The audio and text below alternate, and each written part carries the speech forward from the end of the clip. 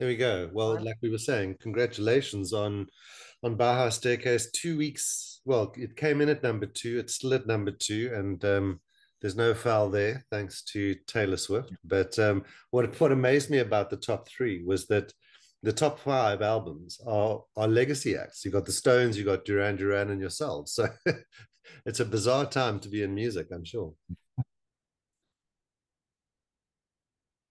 Yeah, I mean it is quite incredible, really. I mean,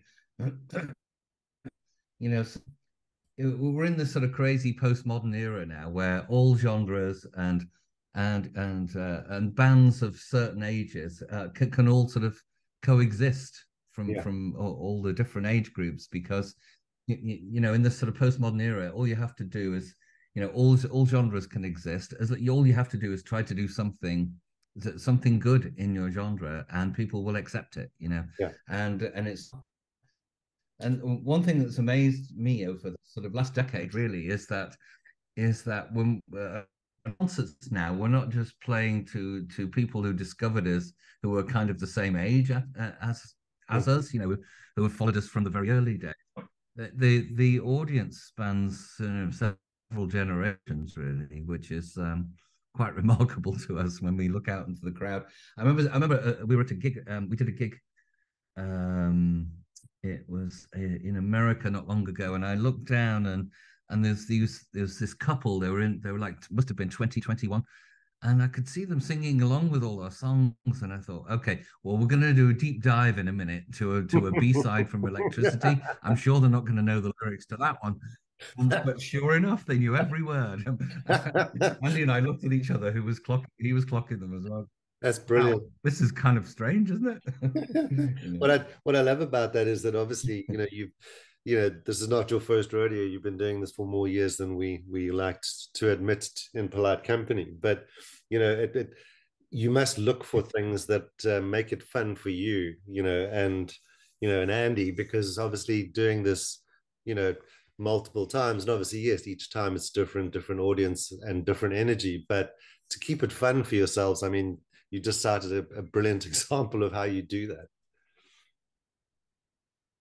Yeah, yeah. I mean, we do. I mean, I think that the older you get, the more more the traveling becomes. Mm. You know, quite have the same energy levels. But what we do is we try to conserve our energy during the day, so that in the evening we give it 100%. Yes. So and every show is in. We treat every show like it's the first night of the tour. And we put everything into our show because that's it's our only chance to kind of get to have a connection with the people who have listened to and enjoyed our music over the decades, Mm. Mm. and that in and of itself is a joy, to see smiley faces. We'll play a song that and someone, because songs are like time capsules, aren't they? They capture Yeah. moments of your life.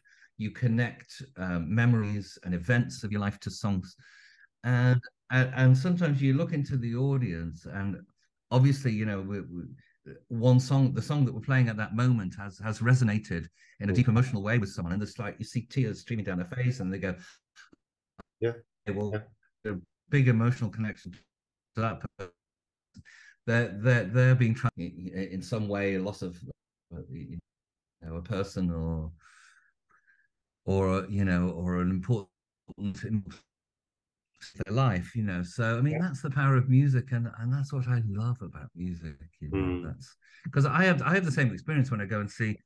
I'll go see a band. Andy and I went to see Kraftwerk not long ago, Hmm. when they were playing all their albums at the Modern Museum in the Tate Modern in London. They're playing a different album every night, and we went to Radioactivity. Went to a couple, but Oh, went to wow. Radioactivity, and there was a moment where, because they played the whole album, and that was seminal to Yeah. Andy and I. That album was blueprint for OMD. And Andy was like shaking me, going, "I'm back in your mom's back room when we were 17." And isn't that the power of music? Absolutely. Absolutely. And that's the joy. So, but touching on Bauhaus Staircase, Andy let slip that you're a bit of a hoarder. and you tend to go, you tend to go, well, no idea is ever thrown out, and it's kind of parked. And I was just thinking, besides the pandemic reality, where obviously everybody got thoroughly bored, what incited you to go digging and pulling out some of the, the frameworks, I suppose, of some of the tracks that appear on Bauhaus Staircase?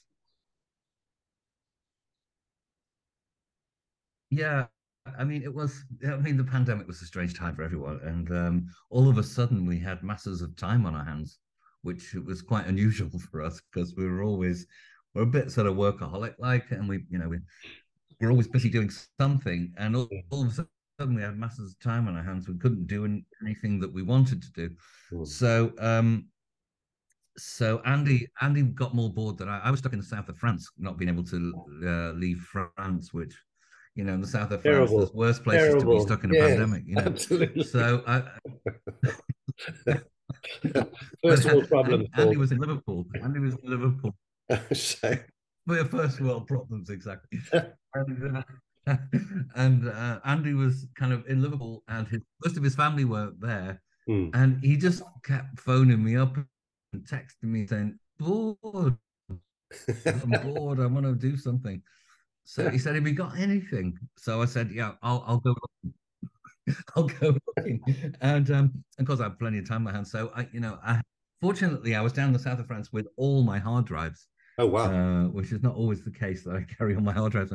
So I had all my with me, and I just started digging and finding things that I barely remembered doing, and then I just started sort of feeding Andy, ideas, because I mean, we treat music like a painter would treat a canvas. You'll start a painting, can't find a way to sort of finish it or have the final idea to finish it. So, a lot of artists will have just stacks of canvases of half finished works in the corners.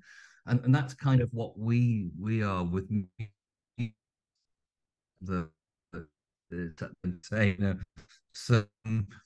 so we'll kind of go through so if it's a good idea, we'll catalog it. But my archiving isn't that great. So I tend to forget where I put things, or most importantly, what the name of that thing was, because you have so many ideas, and they're called idea 29, and you go on idea 54, and you go, well, I have no idea what that is, so you have to just kind of listen to everything.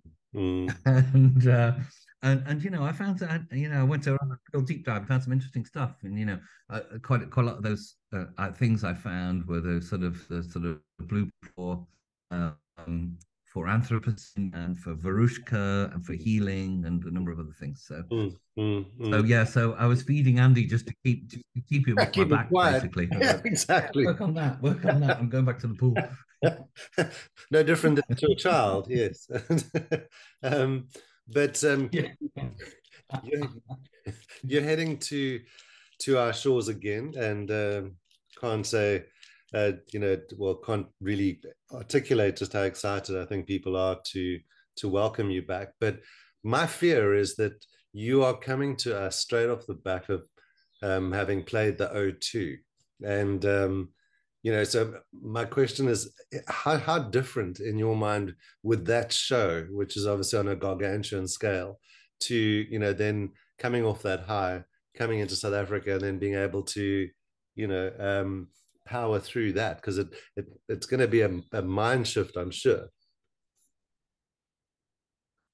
Yeah, I mean, we're I mean, first of all, we're really excited to come back. I mean, it's been we've been trying to come back for the last 7 or 8 years, really. But there's been always reasons why we couldn't, and then we wanted to come back right after the pandemic because we got offered shows then,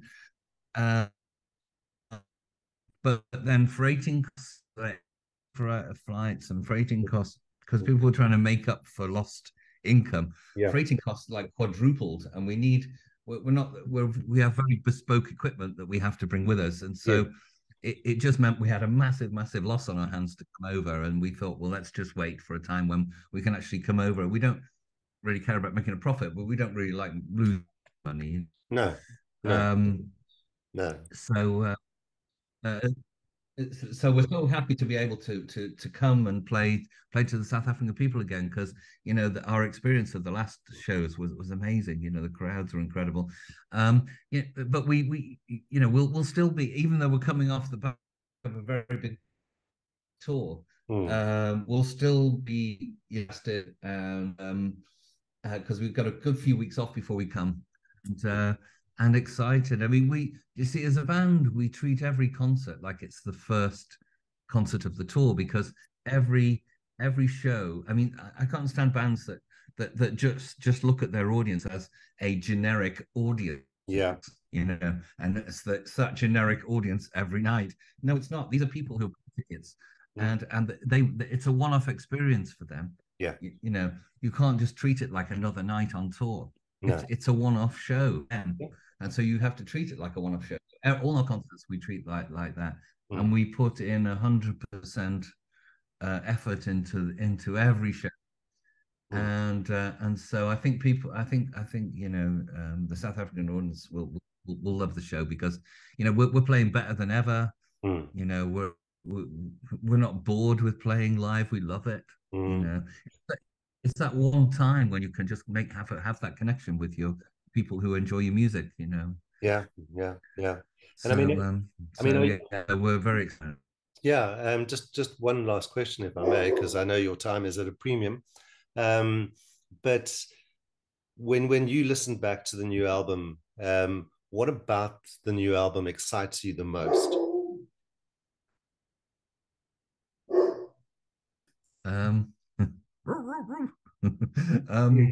Sorry. What excites me the most is no, don't worry. I've had dogs all my life. Yeah, what exciting! I mean, the thing in our album, it's not until sort of 6 months after it's released do you really know what you've done. Yeah. Because you're so, you listen to the tracks and you go, maybe that kick drum could have been a bit louder. Maybe I should have done another harmony in that part.